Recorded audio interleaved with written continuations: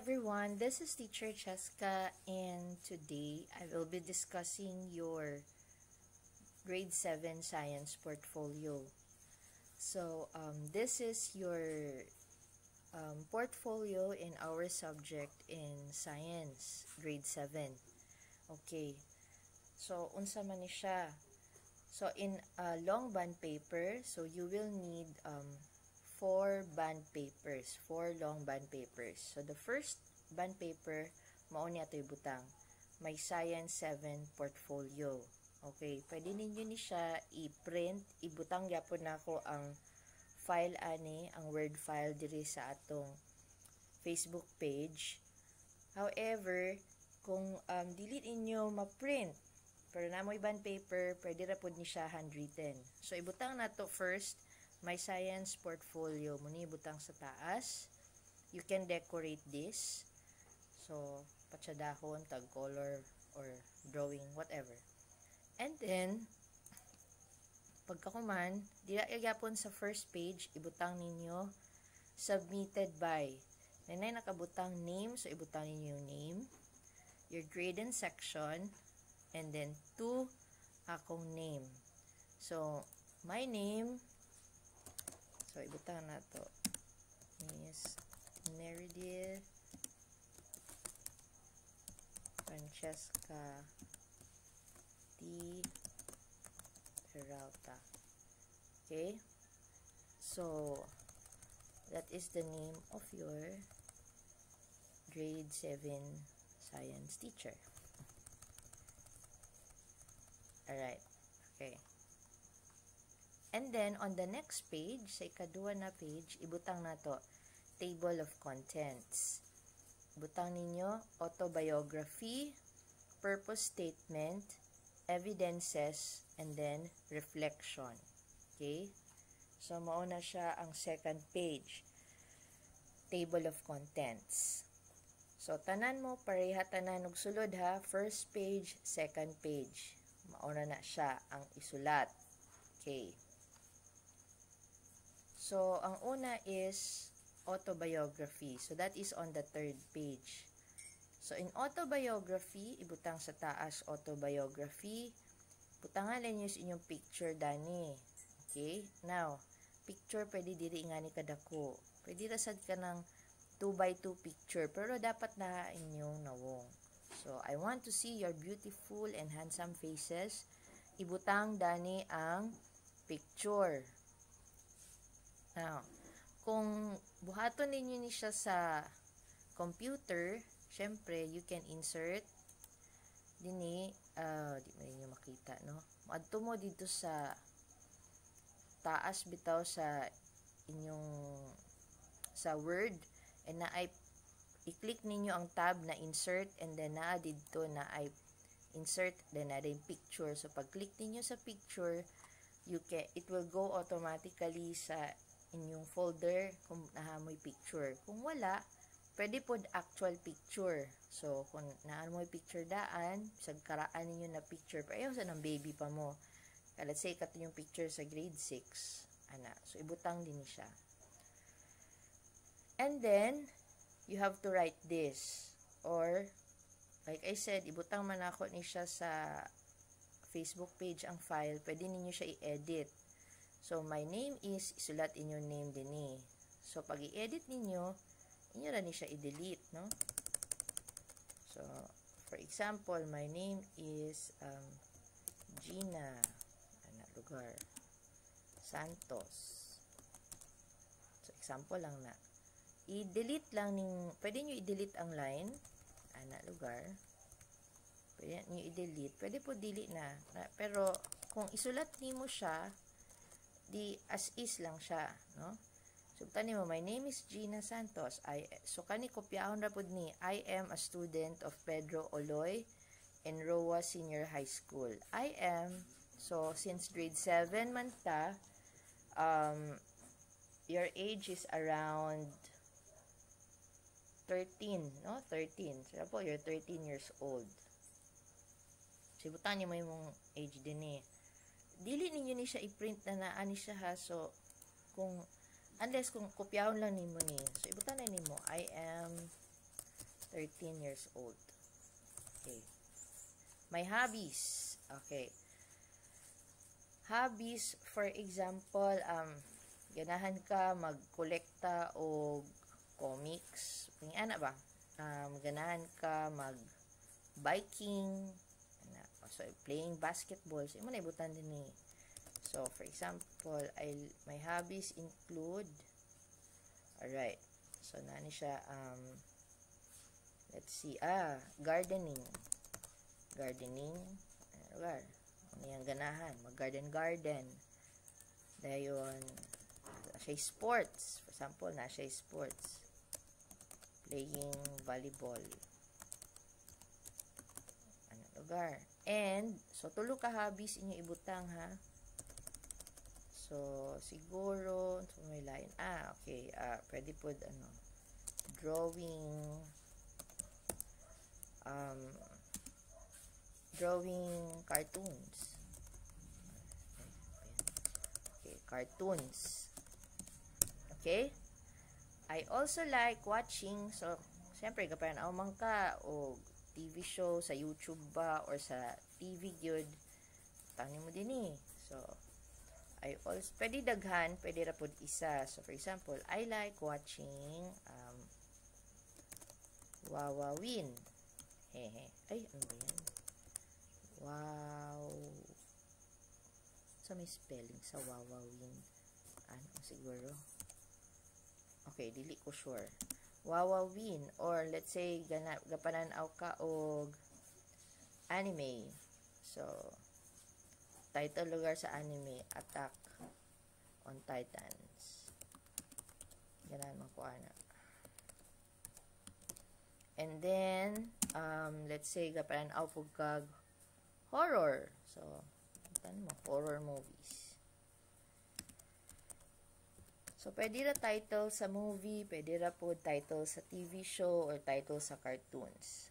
And, listening to, syempre, I think, I have to say, daghan man ta, no? Ganahan tag music. So, butang nimo ang song, or ang banda, listening to, let's see, for example, gospel or gospel songs, or hill song, kamay na ba?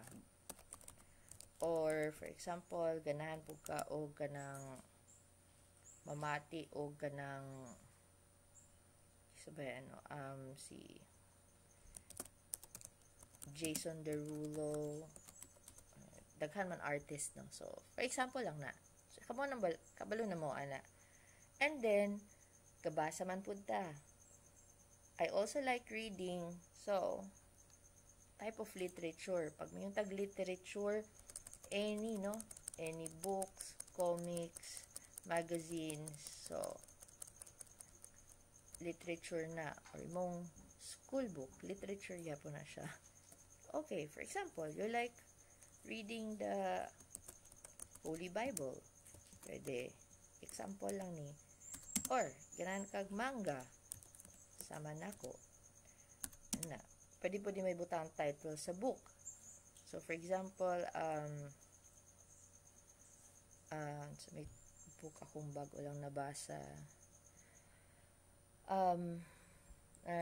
Sagwala na lang. So, for example, ganan kag ka ng gabasa ka sa Wattpad. So, Wattpad, ang title sa Wattpad na story na imong ganahan. So, kana siya. Okay? So, you just have to, katulay mo i-edit. So, pare-pareha ramutanan.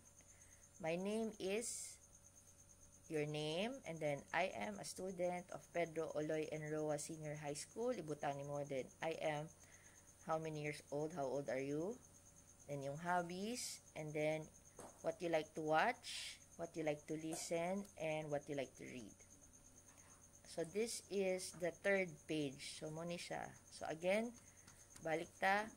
Muna siya ang first page. So, long bond paper, my Science 7 portfolio, name section, ngalan ni Teacher Cheska, and then, table of contents, pareharatan na sulod, And then, your autobiography, imong picture din ni, ibutan na nimo ni sa ubos.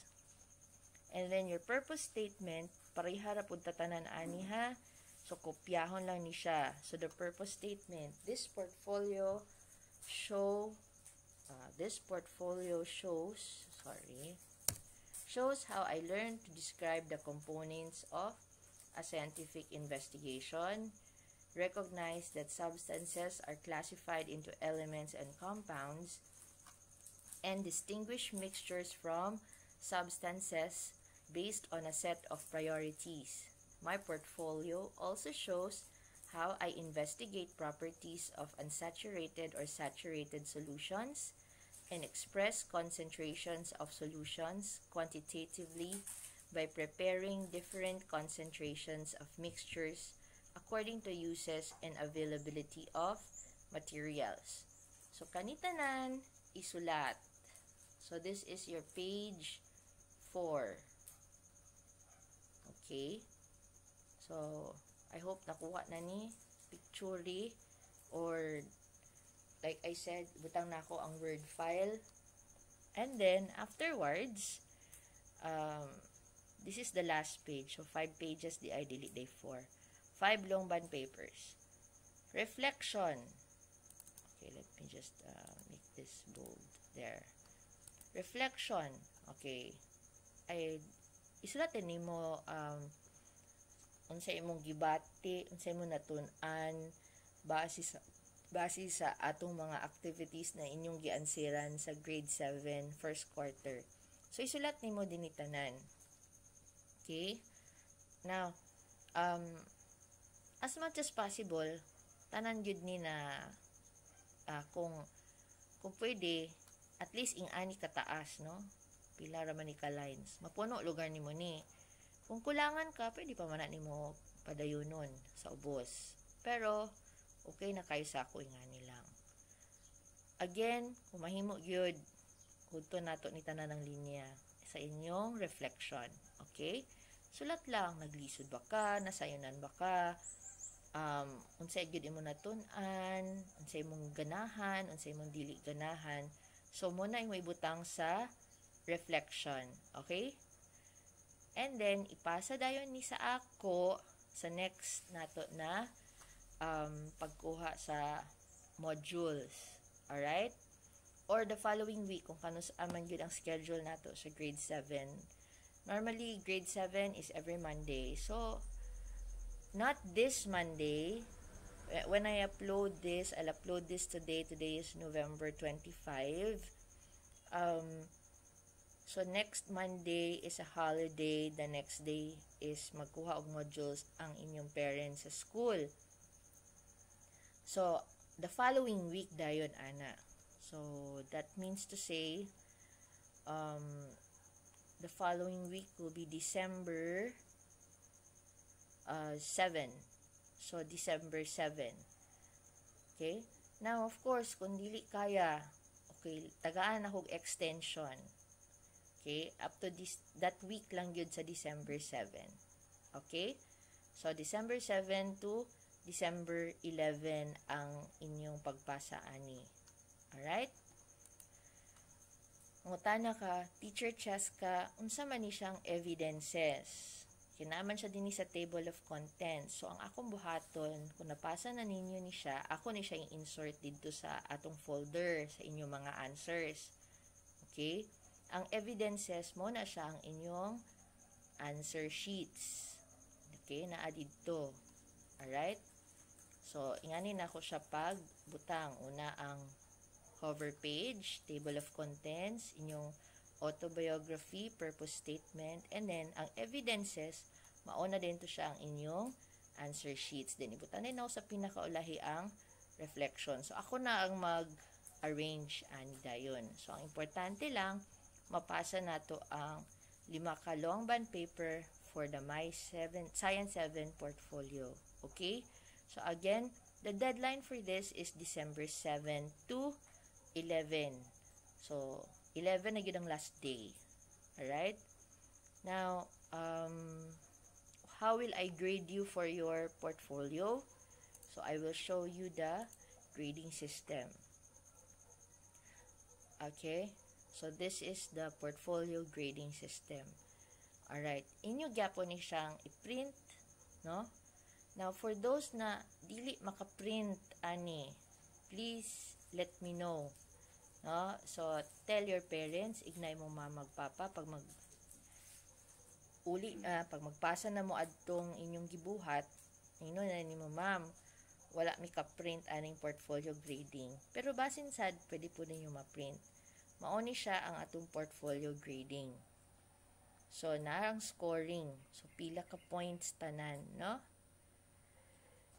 So, kinahanglan lang mabuhat tong atong mga kinahanglan buhaton. And of course, base po sa inyong mga scores sa inyong answer sheets, this will make up your score for 50% of your grade. Okay, the other 50% is for your performance task. I will make another video for that. Okay, so again, grade 7, ako po ni siyang i-upload sa Facebook page nato. You can download the file there. Okay, kung dili madala og download, di nyo mapaprint, okay lang. Apili lang gyapon og long band paper, kopyahon lang ni siya, portfolio grading, your name, isulat daan, grade and section, subject is science, quarter is first quarter, the date, and blankuhan ang score. Then, butangan lang na ninyo aning scoring, 95 to 100, and then, bisag wala na ni siya, basta na scoring 95 to 100, 90 to 94, 85 to 89, and 80 to 84. So, blankuhan lang din ninyo ni siya din eh. Okay, diya rin ko mag-check na naman ko'y kopya ani. So, bisag di na ninyo ni isulat, ako lang i-check kung unsa gyud din ang inyong score. Okay? Are we clear? So, that's it for today. And I hope to receive all your papers for your My 7 Science portfolio. Okay? So, dili kalimtan ha. So, again, you write this, pwede nyo ni siya i-decorate para patsada, nara sa inyo. O pwede po, nga nilang ka-simple, okay lang. As long as importante na inyong name, section, kinsa ninyo ipasa, and kaning mga sulod nato, no? The autobiography, the purpose statement, and the reflection. Okay? So that's it. Thank you for listening and have a nice day. Bye!